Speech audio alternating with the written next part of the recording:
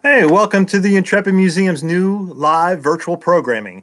And thank you for joining us. And we look forward to hearing your questions throughout the program. And I'll try to address as many of them as I can. The museum's live streams are free, but if you would like to support us in the delivering this exciting content, please click on the links below in the description. My name is Eric Boehm. I'm the curator of aviation at the Intrepid Museum. I've been there 16 years, best job in the world. I'll be your host today. And today I'd like to talk about one of my airplanes, and that is the AD Skyraider. So we're going to pop up a slide here so you know what I'm talking about. As you can see, I'm coming to you because of COVID and this virtual stuff. I'm coming to you from my my basement lair. That is, I'm not on ship, working remotely. But as you can see in my basement workshop, I like to play with toy airplanes. But here we have our Skyraider, and to really start at the beginning with Skyraider, we got to go all the way back to the 1940s. So we're going to pop up another slide here, and there you have the Grumman Avenger. We're going to talk about some World War II stuff because the Skyraider really did, the genesis of the Skyraider is from World War II. You had the Avenger, and we're going to pop up another slide here, the SB-2C Helldiver. So between the Avenger and the Helldiver, this is what really, especially on Intrepid, brought the war in the Pacific to the Japanese. These airplanes were essential in the victory. The Avenger was classified as a torpedo bomber, but of course it could also serve in the dive bomber role. It was also outfitted, both airplanes actually were outfitted with the capability of carrying ground attack rockets as well. But you're looking at two airplanes that had, in the case of the Avenger, a three-man crew. In the case of the Helldiver, a two-man crew. And the capability of operating from aircraft carriers, but carrying about 2,000, maybe 2,200 pounds of ordnance. The Avenger could carry a 2,200-pound torpedo. But the Navy, even during the war, wanted something better. They needed something faster. They needed something that can carry more. And so the design came down to, next slide, the new Dauntless 2. So what you're looking at here is how the Skyraider that is now on display at Intrepid, this is how it looked in 1945 when it was first built. And they weren't called Skyraiders yet. They were called the XBT-2D Dauntless 2. And the X, that all means something. The X means experimental, B for bomber, T for torpedo, 2 for second type, D for Douglas. So it was very confusing. The Navy didn't get around to changing their designation systems until 1962, when it got more in line with what the Air Force was doing, with A for attack, F for fighter, B for bomber, and C for cargo, and so forth. But here we have the Skyraider prototypes in flight in 1945. What upgrade? So now you're looking at an airplane, instead of carrying 2,000 pounds of ordnance with 2 to 3 man crew, you're looking at an airplane with one guy, just the pilot, and capabilities of up to 8,000 pounds of ordnance, still operating from an aircraft carrier. So this is quite a remarkable thing.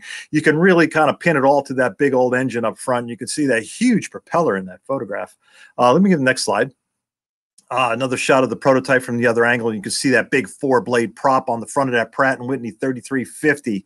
That engine had close to 2,700 horsepower. That's more than 1,000 horsepower more than the engine in the Avenger, and the Helldiver as well. So that was really the secret to getting this airplane to carry so much stuff, still operate from a carrier. What's really cool is that if you look at the B-17 bomber of World War II, designed just several years before the Skyraider, it had 4 engines and a 10-man crew and about the same bomb load.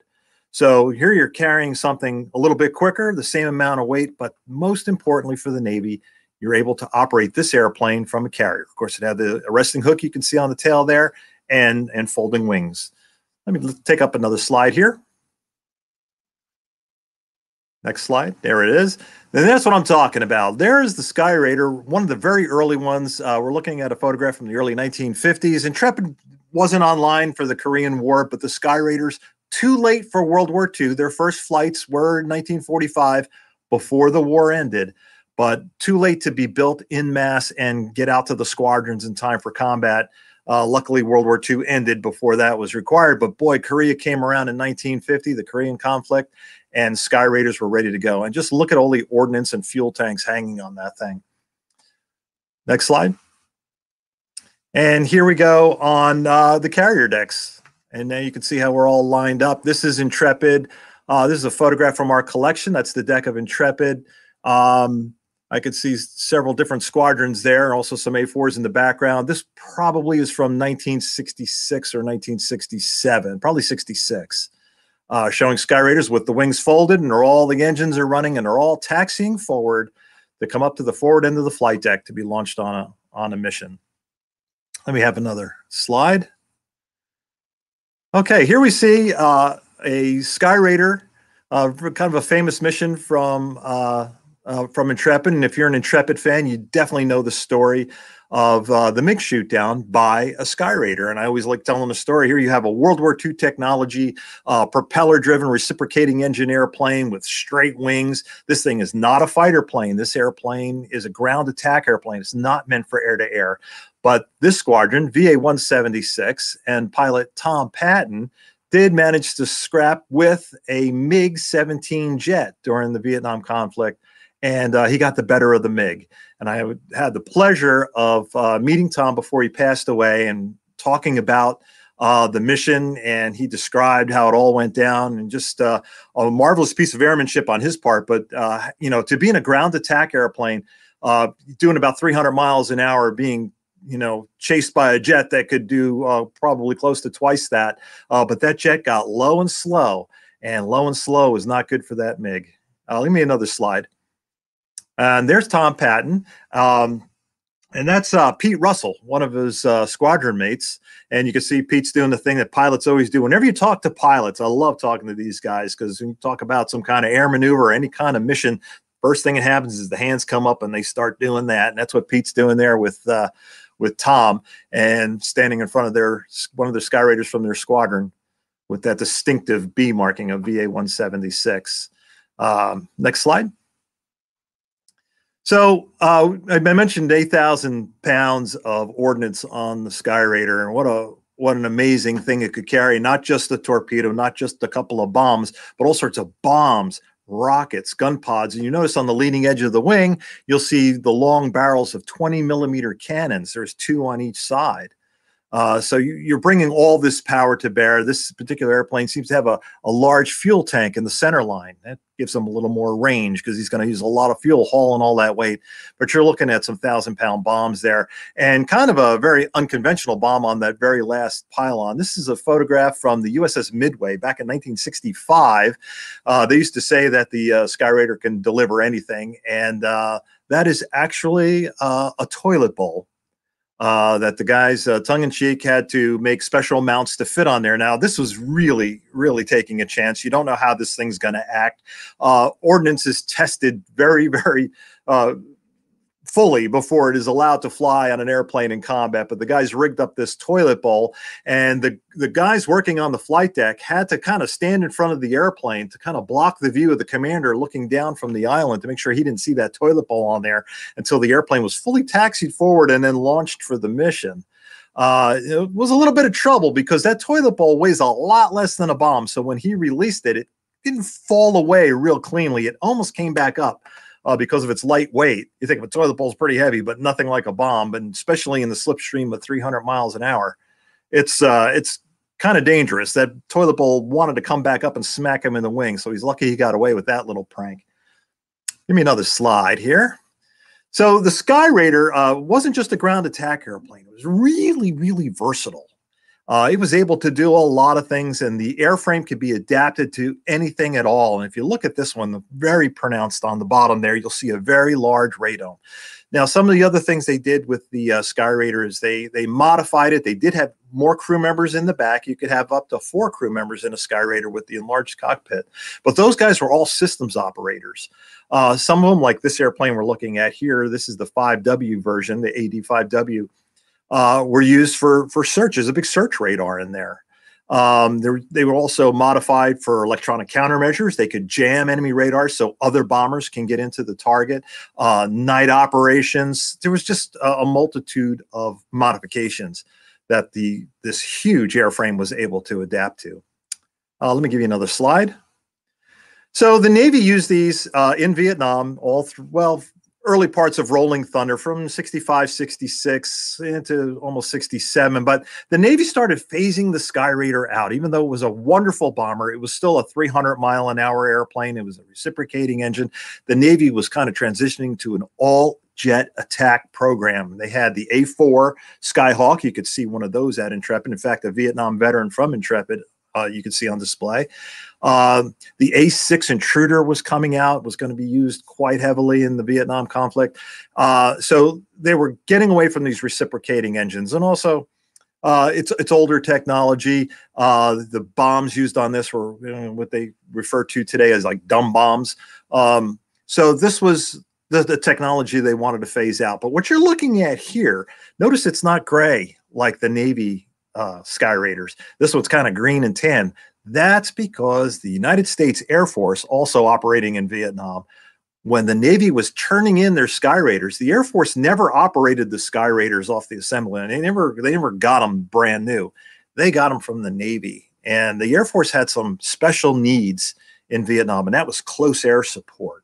Some of the things they did in the close air support role was be able to loiter for a long time, flying around with your ordnance until a troops on the ground needed you, and then they could call you in for a precision strike. Another thing that was very important was combat rescue, kind of flying around as the helicopters came in and hover over those jungles. They're very vulnerable when they lower their winch down into the jungle, maybe to pull a pilot out, rescue a pilot.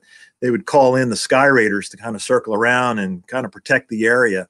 So the Air Force had a whole lot more need for these airplanes. So those old airframes weren't just thrown away.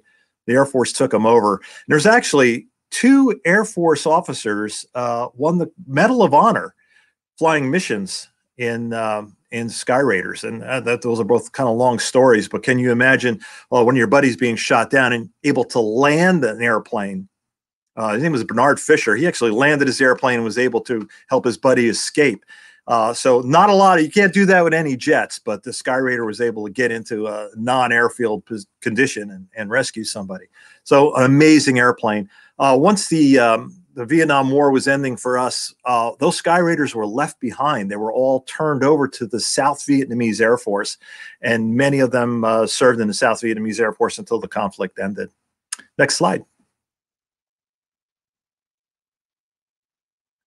So we're going to fast forward to present day. And what you're looking at there is one of the very, very first Sky Raider prototypes. There was only 20 prototypes made. This is one of them. This is an XBT-2D-1 Dauntless 2. And this is actually the airplane that now lives on the Intrepid, at the Intrepid Museum. The airplane was... it's probably the oldest Sky Raider airframe still in one piece. There's several still flying with private collectors, believe it or not. But some of the older airframes have been completely destroyed, or they're gone, or are left in Vietnam. The prototypes are all gone. There's only 2 that I know of. This one, and there's one in a junkyard that is in Ohio, in northeastern Ohio, that is incomplete and missing a lot of parts. I'm not even sure they have the outboard wing panels for it, but it's missing a lot of parts. So this is probably the oldest Sky Raider in one piece. And here you see it just several years ago, the way it appeared at Naval Air Station Oceana. It was being not neglected, but they had a lot of airplanes in this airplane park, and some are easier to take care of than others. This airplane is kind of large with the long wings. The lawnmower guy kind of whacked it a few times on the trailing edges of the wings and the tail. So it had a lot of damage on it. And this particular airplane was actually owned by the United States Marine Corps Museum in Quantico, the National Museum of the Marines. Our friends down there gave us a call and said they had this airplane. I've been on a waiting list at this point for a decade, waiting for a Sky Raider to come available from either the Navy or the Marines. And here he had one. He says, it's a bit of a basket case, but if you want it, it's yours.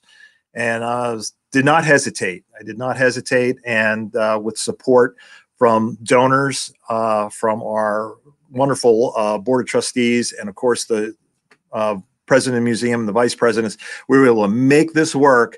And we brought this Sky Raider to Intrepid. Let me show you the next slide. Oh, we got a question coming up. Were Skyraiders operated with steam catapults? Yes, there's 2 points. I don't have a photograph of it, but there's 2 points right under the belly near the landing gear that are hard points. They look like hooks, and if you look at modern day movies like Top Gun or something, or even like the old Top Gun movie, the F-14, they latch onto the nose gear and pull it off that way.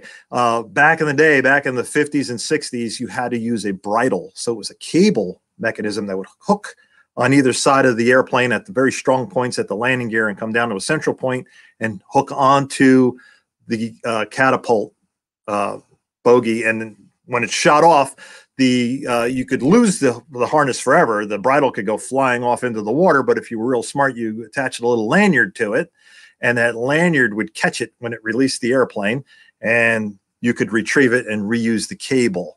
If you ever come out to visit Intrepid, you'll notice there's 2 things sticking off the flight deck, 2 protuberances that kind of stick out like that. Inside there was the wheel mechanism to retrieve bridles. Okay, we're going to enlarge this picture again. Hey, there's another question here. What kind of ordnance did the Sky Raider hold?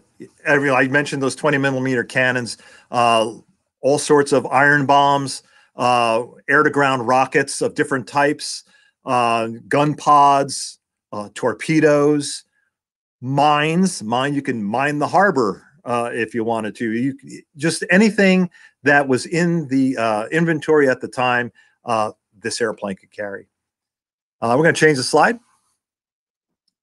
So here we are. We decided to get this airplane, but the big problem was it's down in Virginia, and we had to get it up to New York City. And so the best way to do that was to take it apart. The thing with the Sky Raider, you could take the wings off where they fold, but the inboard wings where the landing gear are one piece with the center fuselage.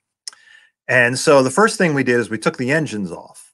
So the engine came off quite cleanly, came off right where it's supposed to. It's just several bolts and some plumbing and some wiring, and that comes off quite easily. But we had to separate the fuselage after the cockpit and remove it. Let me see the next slide.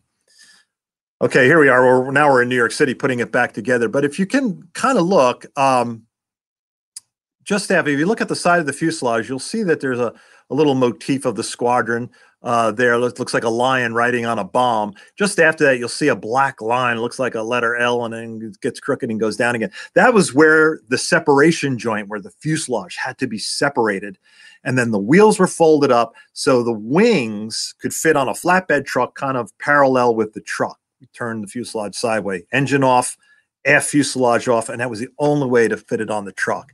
Now, one of the things that was really crazy about this move is that airplanes have sometimes things in the cockpit that have a little bit of radiation to them. Usually it's in the instruments. Sometimes the dials have a glow-in-the-dark paint on them. There could be other things that have a little bit of radiation. It's not really dangerous stuff, but in this current age, that little bit of radiation can be collected by people who don't want to do well and put into a small bomb. And what it makes is kind of like a dirty bomb. It kind of spreads this low level radiation. So you don't want anybody getting a hold of this stuff. So the first thing you do with an old airplane is you do a radiation survey. And there was an instrument in the airplane that was kind of glowing with radioactivity, very low level, not dangerous for the pilot, really not dangerous to be around, not dangerous unless you eat it, to tell you the truth. But it would set off the sensors that exist on all the ports of entry into New York City. New York City is an island. We have tunnels and we have bridges, and we had to bring this airplane and its big trucks over the George Washington Bridge and then bring it down the west side, down Broadway, believe it or not. But there's sensors up there to make sure that no bad guys bring in any kind of radiation into New York City. It would have set the sensors off. So we had to pay to have a radiation expert come out, find this low-level radiation, identify the instrument that was causing the problem, have it removed, and have it disposed of properly. So we averted that little disaster. But here it is on our pier being reassembled. And next slide. And then the next thing you do once you get it in one piece is you hook up the cranes and you bring her on onto the deck. And it was a really wonderful day to see finally a Skyray returning to the flight deck of Intrepid. There had not been a Skyray on Intrepid or a Skyraider on Intrepid probably 1971 or 72. So the first Skyraider to see Intrepid's deck in a very long time. And there it is up in the sky. And that's essentially her last flight.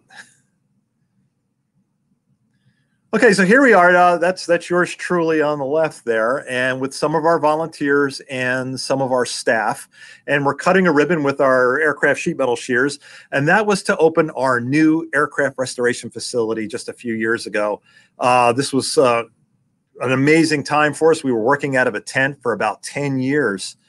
We had a very large tent, but days like today, where here in New York City, it's about 22 degrees out there and it's cold, we would not be able to work in those kind of conditions. So now we have a real structure up there. Once again, thanks to the wonderful board of trustees that we have, the leadership at the ship, and of course, our many donors to make this happen. And to see the volunteers, have them take part in welcoming this new building. Skyraider was the very first airplane to go into the new building for restoration.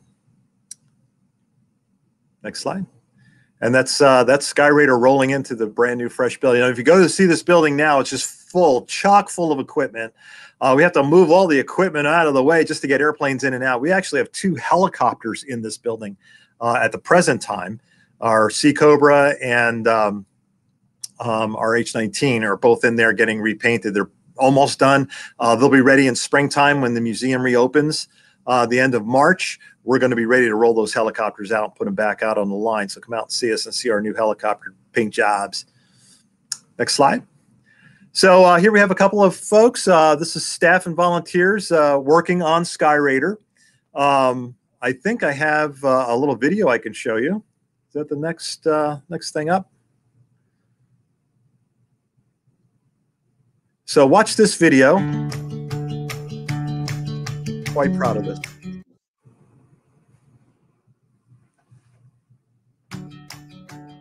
I'm Eric Boehm. I'm Curator of Aviation here at the Intrepid Sea and Space Museum. My name is Peter Taraka.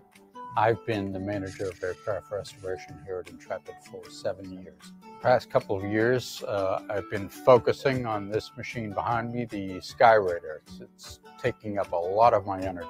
It took us 2.5 years to completely finish this restoration. When I first arrived here, I looked at the airplane collection and noticed that there was airplanes that really didn't belong here and a few airplanes that are really super important to Intrepid history that were not here. Skyraider was almost #1 on my list of things to find. We acquired the Skyraider back in 2014. The curator at the National Museum of the United States Marine Corps, Quantico, Virginia, calls me up and says, "I got a Skyraider for you, but," and the but was, "it needs a lot of help." It's an older Skyraider. I didn't know how old at the time, but they had one. It was in very poor shape. It was in neglected condition, sitting outside at Naval Air Station Oceana. And the thing was essentially an outside display in a park. And so the lawnmower guy kind of had his way with it, but I just didn't care because we needed a Skyraider, and Skyraiders are very hard to come by. So when one popped up, I really didn't care if it was coming in shovels and boxes full of parts. I wanted that Skyraider, and what we really got was a diamond in the rough. I accompanied the team that went down to Virginia to disassemble the airplane. And I was somewhat impressed with the good condition of the internal structure of the airplane. Outside of much superficial damage on the exterior of the airplane, the primary structure was still intact. We had kind of developed a little reputation here of taking care of our stuff. Being in the New York City environment, it's just really harsh on airplanes, and hanging out into salt water and things like that. So we had to come up with some techniques and some processes of our own. When an airplane arrives here at Intrepid that has been neglected as this one was, the first thing you have to do is just kind of look at every square inch of it. And that's inside and outside, and assess what we're dealing with. How much metal do we need to replace? What needs to be rebuilt? Some of the first damage that we noticed was on the trailing edges of the elevators and on the flaps and on the ailerons. The cockpit has been gutted out, and there's no canopies available for airplanes of this age. And we also have to look at historically what the airplane's appearance was when it was flying. We replaced the tail wheel. We fabricated a tail hook. We replaced many of the panels on the fuselage. One of the biggest jobs was replacing the forward fuselage access panels, all three of which needed to be fabricated. We did remove about 200 pounds of bird nesting material out of the engine cowling. But the end result makes for not just a beautiful product, but a product that is properly sealed against the elements. And here we are. Now it's received that help and it's ready to roll out. We save everything we cut off the airplane, the original fabric of the airplane. It's the original thing, and you don't want to just throw that in the trash. And so we do down below deck in our storage area, we have boxes and boxes of airplane parts that are completely unusable, corrosion and rotted away and bad, but we saved every bit of every airplane that we remove a part from. Without a doubt, my favorite repair was that forward fuselage access panel. I learned a lot about shaping the metal, new processes, trying it a couple of times and then saying, no, let me start over because that's not right. The work we do here, I have to look at that through different lenses. The first lens is the preservation of the object. It's a historical object and it needs to be preserved, yet we're in a very hostile environment. The second way to look at it is, what are the visitors going to learn from it? This is actually now a teaching tool. The education department, tour guides and such will now use this airplane to tell Intrepid stories, to tell Skyraider stories.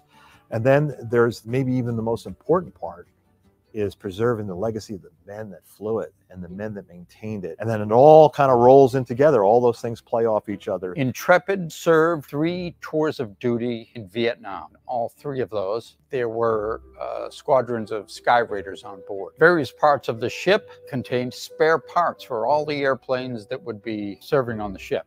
I'm not sure who it was roaming around and found a pristine, new old stock tail wheel for a Skyraider. And we acquire a Skyraider that is badly in need of a tail wheel, and boom, we have one right there ready to go. This is probably one of the oldest Skyraiders still in one piece. And it's really not originally built as a Skyraider. This was built as an XBT-2D Dauntless 2. This is one of the prototypes. So when we consider this airplane, should we paint it up to represent one of the many, many Skyraider squadrons that served on Intrepid? And we considered that this airplane is one of the prototypes, the oldest Skyraider still in one piece. The only way to really refinish it and display it is in its original rollout markings. We are also familiar with what is required integrity-wise for airplanes to live out here on the flight deck, day in, day out, exposed to high winds, storms, blizzards, both structurally and appearance-wise. What am I most proud of? Well, you know, I'm proud of the team that's in here. This project would never have reached this level of completion in this time window without copious reinforcements. Most of the effort that went into this restoration was done by women. And this seems really appropriate to me because back in 1945, when this airplane was first built, women were the workforce in most of the aircraft factories in this country. So taking on a project like this is not cheap, and what has been really, really important is our institutional advancement department. They have been absolutely essential in finding those people who care about this airplane, and it's not necessarily the pilots or the ground crew or the the men who flew it. It's even their families, and there's some great stories of some families involved that want to honor dad or grandpa and his connection to this airplane, and those people have stepped up. It's a bittersweet moment, but it'll be great to see it out on the flight line. As wonderful as this project is, and as happy as we are to have a Skyraider on Intrepid, there are a number of airplanes in the collection that are ripe for some TLC. Next up are two of Intrepid's helicopters, the Sikorsky H-19 Chickasaw and the Bell AH-1 Super Cobra. Well, the wish list still has some things on the list. The F6F Hellcat, an F4U Corsair are right on the top of the list. Those things are going to be very hard to get. They're even more rare than Skyraider. So finally getting a Skyraider on display on the deck is not the end of the story. It's just a story. And it's great to have it here. It fills that void for us, but there's more to tell. There's other airplanes and helicopters to acquire and to keep telling those stories. So here at Intrepid, it never ends.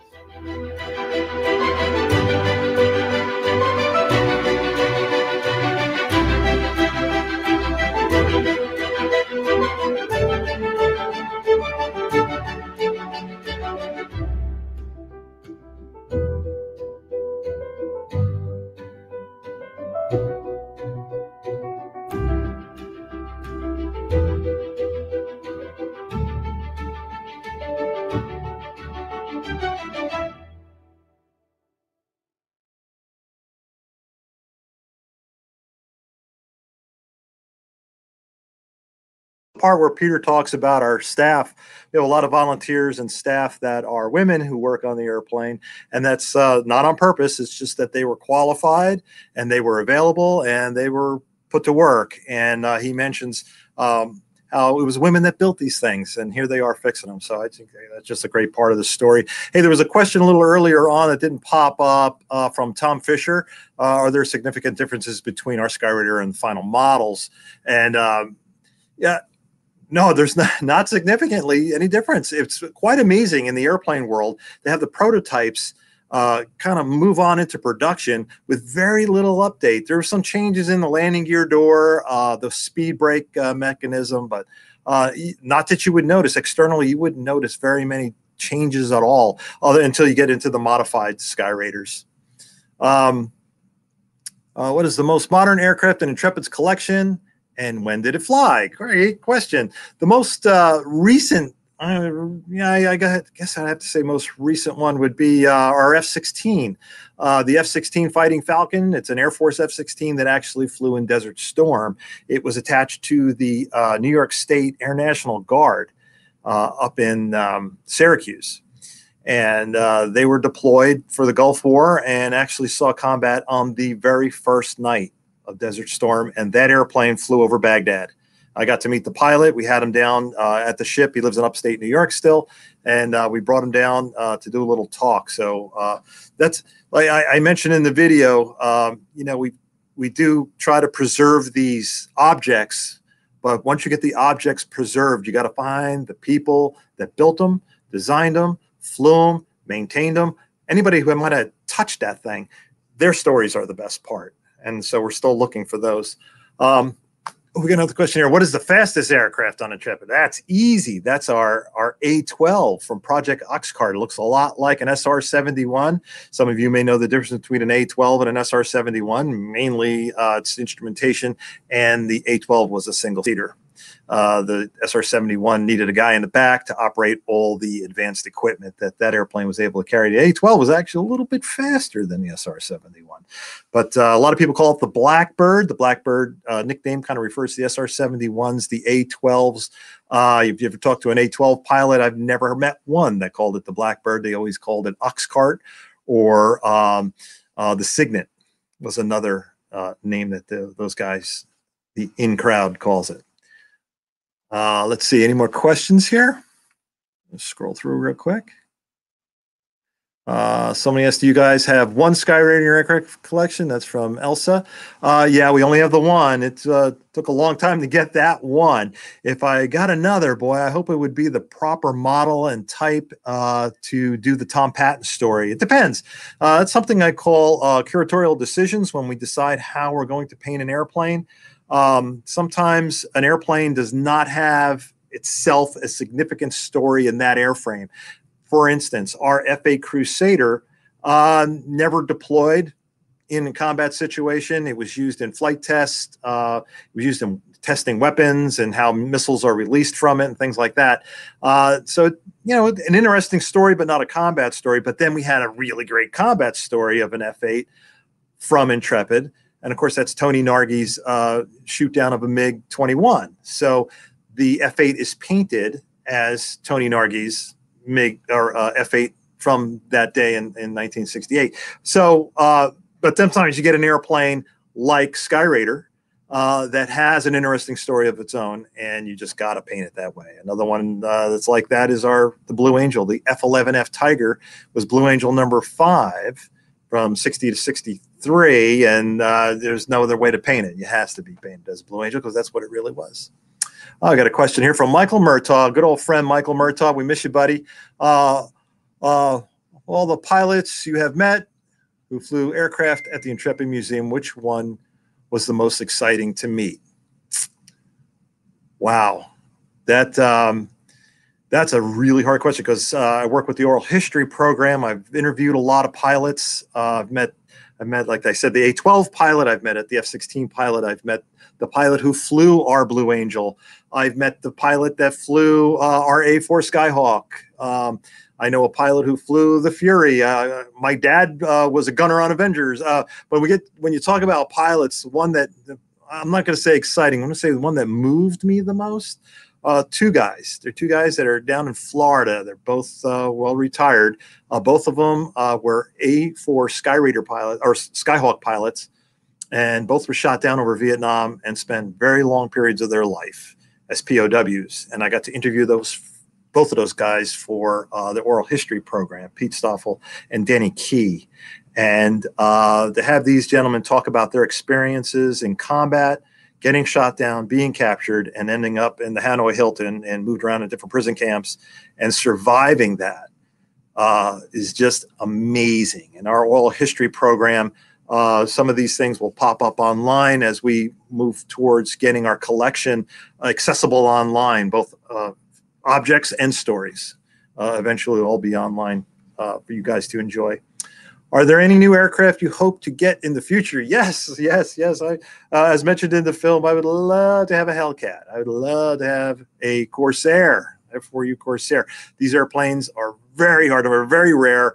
They're hard to get. In the case of the Corsair, there's quite a few Corsairs in private hands out there. The thing is, I don't think you can touch one for a few $1 million and you're going to get it in boxes and buckets of parts. They're very expensive because there's so much in demand in the warbird collector market. So it's very hard to get those two airplanes. There's another airplane that's really rare, and that is the Helldiver that I mentioned in the beginning of this little presentation. The SB2C Helldiver, there's, I don't know, maybe I'd have to look it up, but maybe 8 or 9, 10,000 of those things built for the war effort. There are 4 in one piece in the world today. One of them is at the Smithsonian. One of them is flying with the Commemorative Air Force. One is in a museum in Thailand because the French in their Indochina wars, we kind of supplied those in the 50s. So they left a Helldiver behind there. And there is one in the Greek Air Force Museum. So that is the 4. I know there's a couple of other partial Helldivers out there that are being put back together by private individuals, but they must have some really deep pockets because that's you're going to have to build parts for that airplane that just don't exist anymore. But hopefully they get those projects done and we get to see more Helldivers in the world. Let me scroll down and see if there are any more questions. Andy Ernst, you're asking, hi, Eric, is there any need for volunteers at Intrepid? Yes. Yeah, I filled one years ago, but never heard anything. Well, that's a shame. If it was several years ago, we were probably going through a transition in our volunteer program where we had some personnel moving around and maybe you got lost in the shuffle. Yeah, with the experience you have, Andy's saying that he is U.S. Navy, served on CB-43 attached to F-4 and A-6 aircraft. On separate cruises. Yeah, we could use some airplane experience. Yes, there's room for volunteers at all time. Of course, we're in the middle of COVID. The museum is closed right now. We'll be reopening the end of March. Hopefully everybody gets their vaccination and things start getting back to normal this summer. I mean, we can't even do a Fleet Week this year. Hopefully we're going to do something virtual around Fleet Week, something a little hopefully exciting to kind of share the experience that we're not going to get in person. But volunteers are always welcome, and there's lots of things for volunteers to do at Intrepid as explainers. You'll learn about the missions of the Intrepid, and you can tell stories. You can give tours, and of course, you can if you have the skills, we'd love to have you work on airplanes.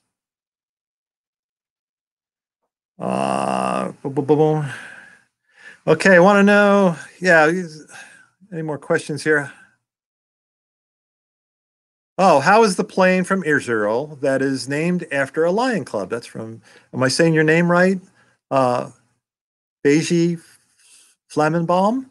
You're talking about the Kafir. Yeah, the Kafir was repainted about 2 years ago, I want to say, and it's beautiful. We experimented with some new techniques with our paint on that airplane, and it's holding up amazing. The outdoor environment just destroys our finishes at Intrepid, and it seems like we have to kind of roll them in every 5, 6, 7 years to get repainted. We repainted the Kafir, the Israeli Kafir, a couple of years ago, and boy, it's holding up so good. It's not showing any deterioration at all. So I hope we get a few more years at it. So it's doing great.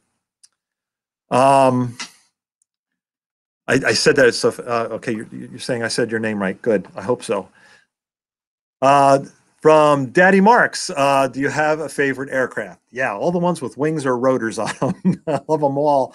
They're all like my children. You know, I mentioned very briefly that my dad was a gunner on TBM Avengers. So as you notice, because of COVID, I'm sitting in my basement workshop instead of going to the ship every day, which kind of breaks my heart.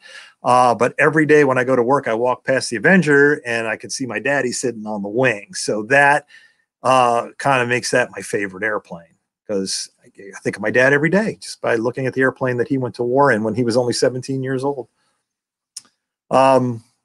What's the largest aircraft on Intrepid? This is another question from Elsa. The largest aircraft from Intrepid is not on the flight deck, and it's out on the pier. And that, of course, is our British Airways Concorde.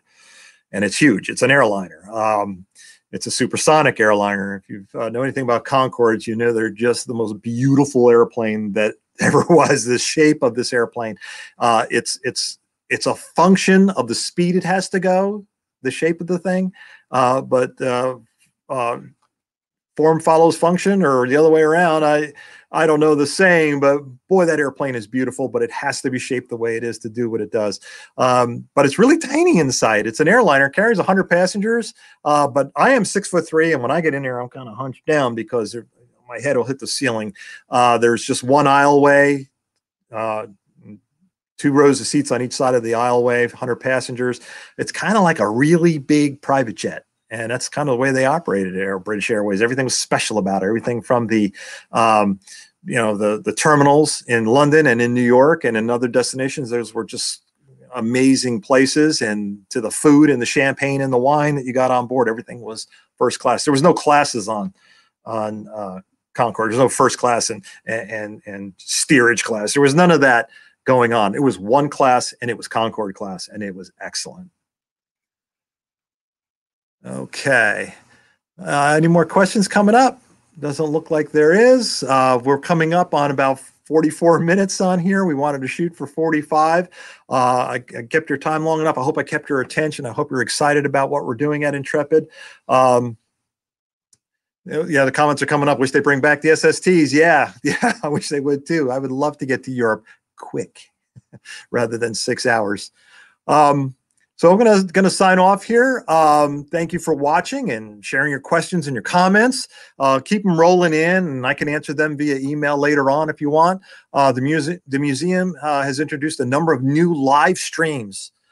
Please follow and subscribe to this channel, or visit our website for the latest streaming schedule. And we're new to Twitch, and we love being here. And we're going to do as many of these things as we can and try to make them exciting. We need to know what you want to know about. Links are below in the description. If you're able, your donation of any amount would keep programs like fixing our airplanes free, or keep those things robust. But these programs, these virtual programs, can be free or low cost. Explore, become a member online. come see us at Intrepid when we reopen. Enjoy us online, enjoy us virtually. We got Kids Week next week. So if you got kids at home, check our website out, intrepidmuseum.org. Look for Kids Week, and Kids Week's going to be a lot of fun next week. I'll be your host on a couple of those days. So come see us next week. So I'm going to be signing off. Thank you.